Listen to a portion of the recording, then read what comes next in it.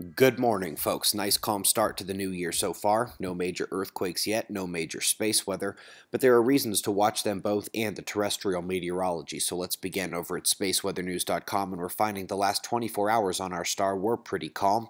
The southern coronal hole is facing Earth today, and just ahead of it on the north, a small filament appears ready to lift up and away. Should be somewhat of a western trajectory and small, however, so not much concern.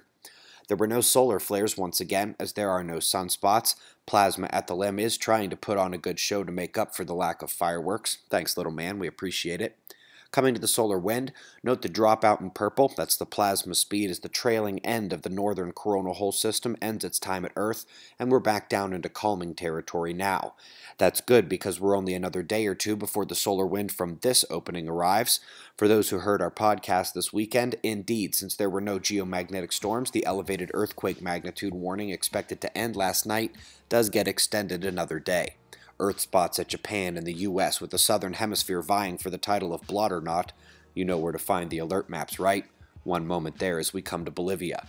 This was a dam unable to handle the near-record rainfall that fell over such a short time. Many evacuated, many homes destroyed, and now it's a downstream tracking concern as that system is finally leaving South America. Eyes open South Africa in case flash floods come from your convergence today. In the United States, while a major cold wave is descending through the area, we do have one day of major summer-like risk coming. Could see thunderstorms in the southeast, and even hail, high winds, maybe a tornado in the southern convergence area. In Europe, the Earth spot will actually pull away from España y Portugal today. Another will run down Italy and intensify towards Greece. Down under, it's still the monsoon-like storms watched in the north, but we also have a tight low racing at New Zealand overnight. Will be there by tomorrow.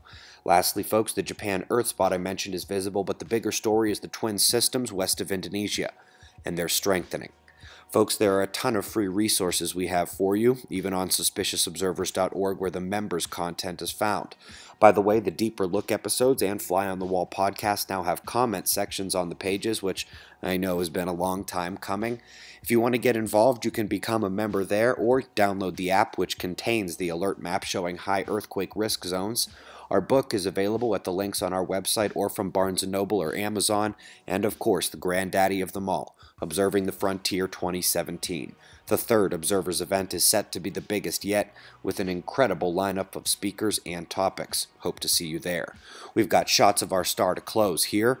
It's 4:55 a.m. in the new Valley of the Sun. Eyes open, no fear. Be safe, everyone.